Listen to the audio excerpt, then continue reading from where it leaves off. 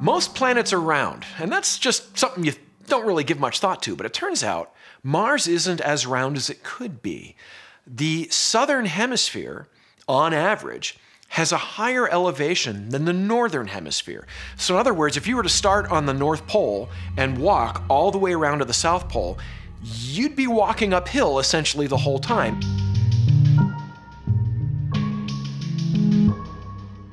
So we call this difference between the northern and the southern hemisphere, we call this the crustal dichotomy on Mars. And it's been one of the biggest mysteries of the planet. You know, it's the first thing that you see about it, and you say, well, how could this possibly have happened? In 2008, scientists mapping the surface of Mars came up with an explanation for the massive dent in the planet, shown in blue. This basin, the biggest in the solar system, had to be the result of a massive impact. Called the Borealis impact, it blasted out a crater 6,500 miles wide and 5 miles deep, big enough to swallow the entire United States with room to spare. Something really big happened. In fact, the entire top half of the planet seemed to have practically been blown off. The only thing that can do that is a huge collision. And we're talking a collision with something the size of Pluto, perhaps. You're talking about an impact that makes the dinosaur killer impact 65 million years ago look pretty much like a wet firecracker.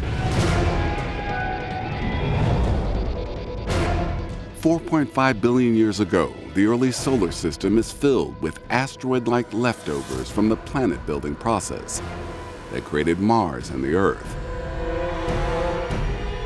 One of these asteroids is huge, and it's on a direct collision course with Mars.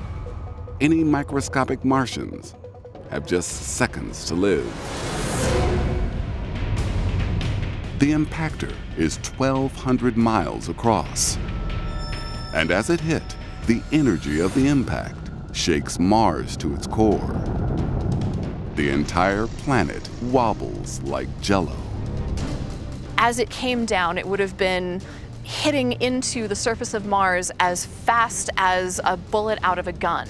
And it would have slammed into the surface and sent a shock wave out that would have been bigger than any earthquake ever recorded. It would have been like a tsunami of rock coming out and tossing us out of the way. The impact is catastrophic. It blows nearly half the planet's surface into space and turns what crust remains into a boiling lake of lava.